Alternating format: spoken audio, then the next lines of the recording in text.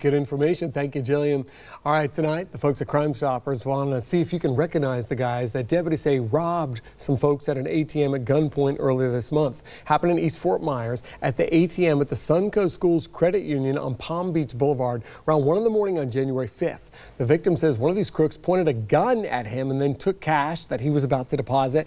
Then the crook tried to withdraw some cash but wasn't able to pull that off. They say the second thief tapped the window with his gun and took the other victim's purse here. We've got some really clear pictures of this. And then these crooks ran off. The victim then pulled out his gun and fired at one of these folks who fired back, but neither was actually shot or hurt in that incident.